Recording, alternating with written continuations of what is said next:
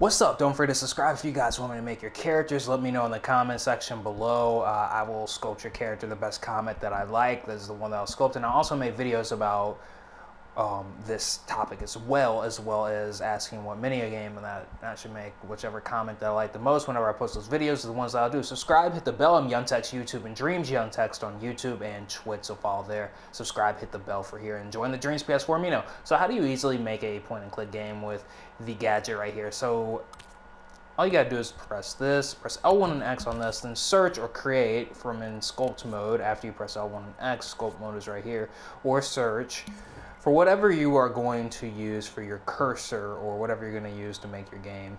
Next, all you got to do is place it down, size it to whatever size you want to do accordingly.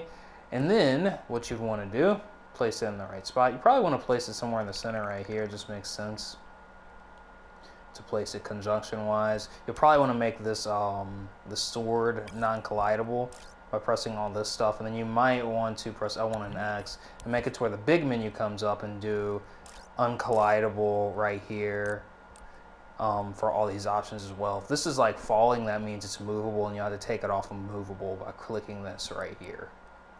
You can also label it if you want to. After you've made it uncollidable or whatever setting you're going to do, next you want to go to the purple imp thing, press L1 and square on it. So you can make point and click games, or you can just make a slash type thing while you're walking. If you want to make some kind of spell or some kind of attack, this is what you can do with it. You can choose the controller type right here, and this is just wireless, or if you want to make it to where it can use, I guess, both. I'm not sure, then you can click that, but this is for the controller. And I have a VR, but I do not have these wireless things because Sony discontinued making those unless you bought the VR headset with it, I do believe. So that's why I don't have this. And right now they cost like $120 for two. You can get the PS3 kind, and it's a little bit cheaper, but it's still like $40 for just one, which is why I don't have those. Because I gotta get it. I'm just gonna wait because it just seems like it's just too much. It's just too much. You could click this. I might get it though, guys. Don't worry. And you can look through in all these other settings. It seems like there's some kind of grab item option. I'm not sure, but it says something about that right here. It says set grab point or grab sensor. I'm not sure what a grab point is. I guess you can grab it with the imp. That's what I'm guessing. So I'm not sure if that means like an easy item grab. I do have how to make items tutorial, and it's pretty easy. But I do believe this is talking about in conjunction with the grab sensor, or sensing a grab with this. Whenever, like if you needed it to sense whenever an item. And here's the grab sensor. I think this is just to make it to where it can turn whatever you group with the purple thing into a grab sensor without using the grab sensor. That's what I think it is. In order to make an object grabbable like this, what you would do is go here and click that. And then I believe it'd turn this into a grab sensor. I think that's what it's doing. Somebody can correct me on that, but I do believe that's what it's doing. And you can choose this to gun style, whatnot, and then you can check out these settings as well. It's just hit position, easily figure out what position, do math stuff with that. And this should be what it's doing right here. And that's why you want to make sure you make this cursor not collidable so it doesn't do stuff like that. That's how you can easily use this as a point and click or a slash even. You know, if you swing fast enough, maybe you can make it a slash, or even a magic attack. Click the magic spell, and then it's up here for a duration of time. That's the kind of stuff you can do with it.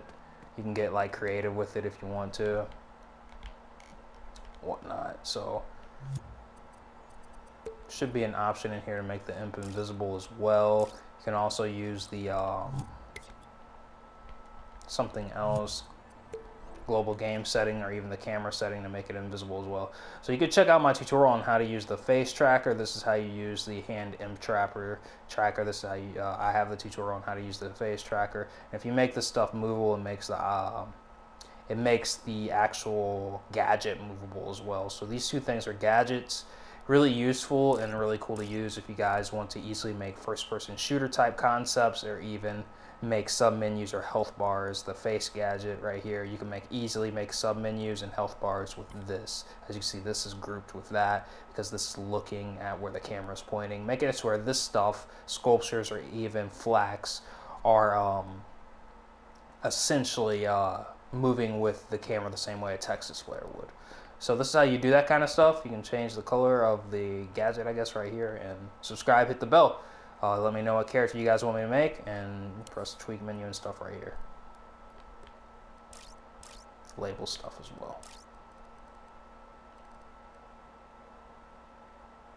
Peace out, hit the bell, join the Dreams PS4 Amino, tell me a game or a character that you guys want me to make, and be on the lookout for the video asking for that kind of stuff as well.